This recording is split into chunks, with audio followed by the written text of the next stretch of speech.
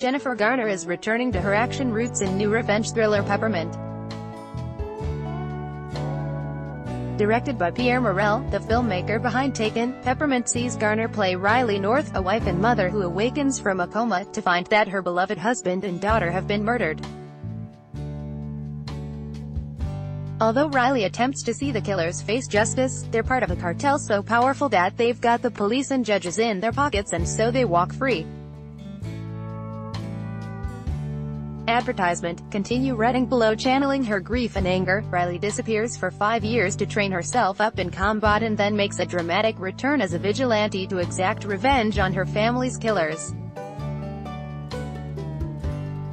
What's more, she's been cleaning up the streets by punishing criminals, and the residents absolutely idolize her.